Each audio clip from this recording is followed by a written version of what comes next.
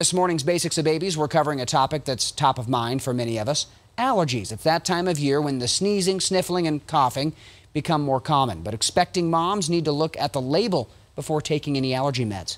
Claritin and Zyrtec in particular are two that there's been quite a bit of research done in pregnancy, so we feel good about recommending our pregnant patients take those medications. Flonase is one that's a second-line agent, so that's one that I think you would want to discuss with your provider, make sure that you've tried the other ones, maybe they've failed, and that you really have a reason to be taking some of those second-line agents. Also, if you're a new mom and experiencing allergy symptoms for the first time, you might want to call your doctor. Many pregnant women can have symptoms that look like allergies but are actually just related to pregnancy hormones.